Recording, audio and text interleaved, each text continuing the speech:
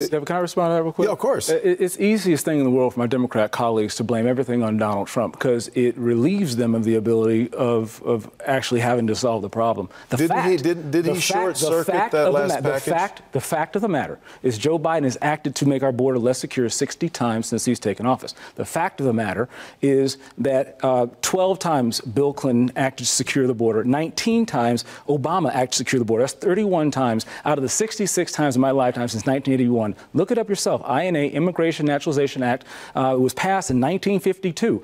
66 times in my lifetime to secure the border, and Joe Biden has done everything he could to ignore it. That's 9 million that's gotten over illegally.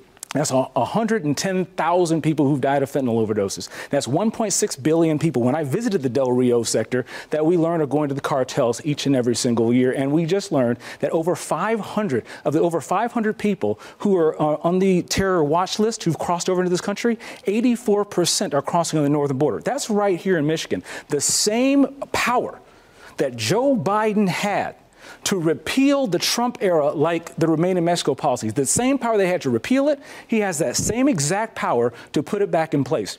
We can't blame Donald Trump for the failures of Joe Biden, and Joe Biden has the power and the authority to do something about it now, and he's failing to do it because he doesn't want to do anything about it.